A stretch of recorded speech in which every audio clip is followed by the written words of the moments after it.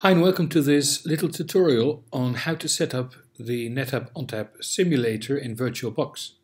The simulator that Netapp offers is downloadable from Netapp's MySupport website for VMware ESXi, Workstation, Fusion and Player. My multi-talented friend Martin Eijmans suggested that you could also set it up in VirtualBox, and he sent me some steps how to do it with a suggestion to create a little video on this. So all thanks go to him.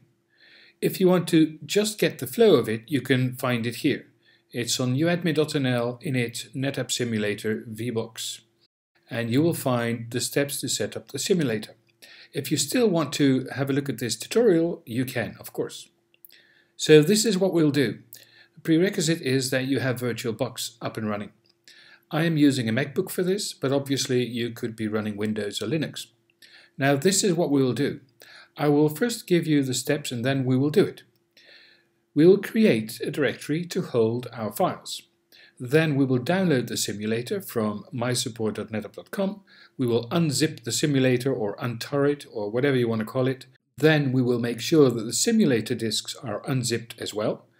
And we create a new virtual machine with the following settings. This is really important. The type is going to be FreeBSD. Then the memory settings will be 8 GB for this VM.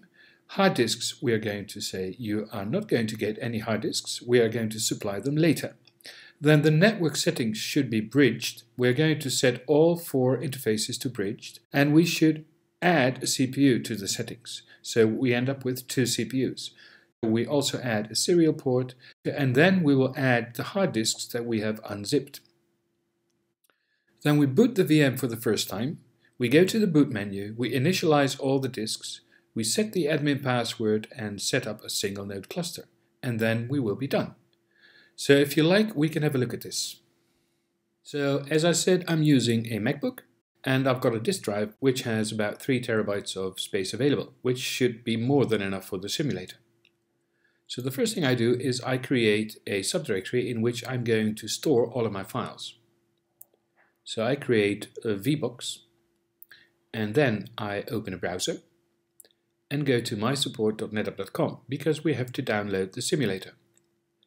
So I sign in, and after I've signed in, I go to the download section, which will give me access to the product evaluation, in which I can find the simulator.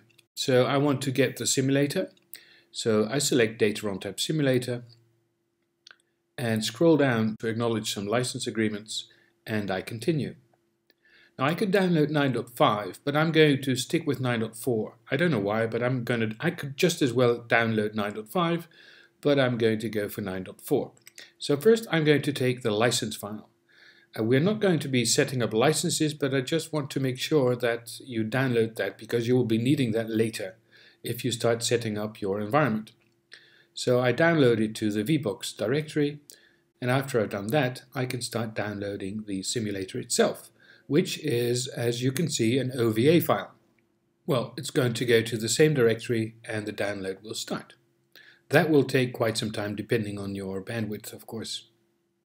And after it's downloaded, we have to unarchive it because it's an OVA file, which is an archive file, and depending on your operating system environment, this almost 1 GB file will have to be untarred or unarchived or whatever you want to call it. Let's first check what type of file it is, and as we already guessed, it's a tar archive. So what I'll do is I'll untar it, and I'm going to use ZXF, which means uncompress, untar, and the file is the OVA file. So that will take a while, and after it's untarred, I will have some disk devices in there which are GNU zipped. So these are compressed files. They have to be uncompressed, and we can do that with a tool called the GNU unzip tool, which is gunzip. So we run gunzip and then specify the 4 disk drives that we want to unzip. So we unzip all of these disks, and basically this is all we have to do in that vbox directory. So we've got 4 unzipped disk devices, VMDKs, that we can use in VirtualBox. So we can boot from the first one if we like. So next thing I do is I will create a new virtual machine, and we have to stick to the settings that Martin proposed. So we say it's a single node and it's 9.4. Then I'm going to store this in the VBox directory, obviously, because that is where my virtual machine will live. So I open it, and I also specify that it's BSD and it's 64-bit. And continue. Then the memory size should be 8 GB. And we're nearly done. Now all we have to do is say we don't need a hard disk because we have our own hard disks, right? So we don't care that it won't boot because we'll supply the hard disks so that it will boot later on.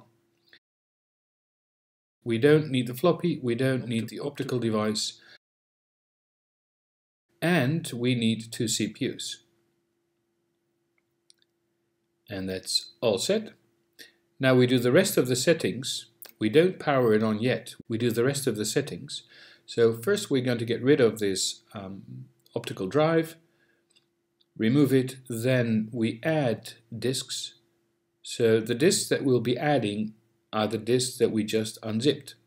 So we first take the first drive. Fortunately there are only 4 disks, so that won't take too long. Let's just do that. So we choose the disk, take the second one, and add the third one,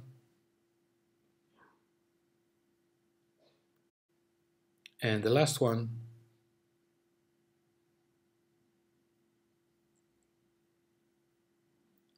clicking is my middle name. Okay, this is the last disk, and I'm done. Now I go to the network section because I don't want to have network address translation. I want to be able to access my simulator from the network. So I enable all 4 adapters and make sure that they're all bridged. So I say OK. Then I go back to the settings and add a serial port. So if I want to run an application that connects to the console, then I can use the serial port. A last look at the settings. We don't have to do anything else. We have done what we needed to do. Now we can boot it for the first time.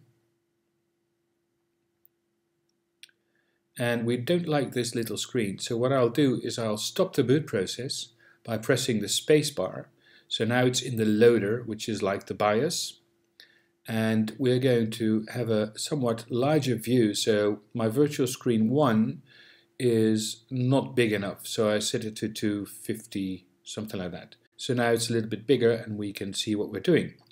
First, let's print in the system serial number. This is the serial number that you will have to change if you will add a second node. And you have to change the serial number for a second time, but we're not going to do all that because we're going to create a single node cluster. So it starts booting ONTAP 9.4, and then I press Ctrl+C to enter the boot menu. And once I'm in there, I can select one of the menu items. And the one that we'll be needing is the initialize all disks. Because if we don't do that, it will not have 0 disks, so it won't be able to boot. So I see all the menu items.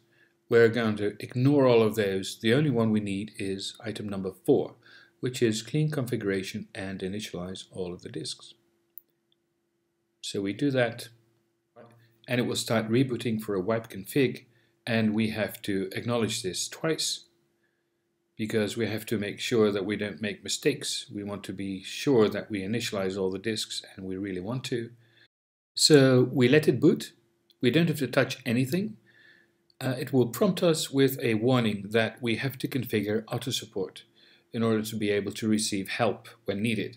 So we confirm that we have read this message, and we have to enter the port via which we want to be able to connect to the cluster. And the IP address will be 151 in my case. Netmask is class C. I don't care about the gateway. And I want to keep on configuring using the command line. Now, do you want to create or join a cluster? Of course, we want to create a cluster. And this is going to be a single node cluster. So we say yes. And the admin password we enter it twice, and once we've done that, we have to enter the cluster name. So we call it single, but you could take any name you like, obviously. So it starts creating the cluster. That will take some time because it has to start a lot of daemons. Then we have to enter the port name for the cluster management interface. This is the interface you would use when you connect with System Manager, for example. I run E0C, and the IP address would be 192.168.4.150 in my case. Netmask is class C again. Don't care about the gateway, and I don't care about DNS. Of course, in real life you do care, but I don't. Controller. Where's the controller located? Somewhere in the Netherlands. And once that's done, I can log in. So I enter the admin user and password, and I'm logged into my single node cluster. So I run cluster show, and I see single 01, which is the first node and only node, and it's healthy and eligibility is true. And I also have an aggregate, and I'm all set. So I'm done.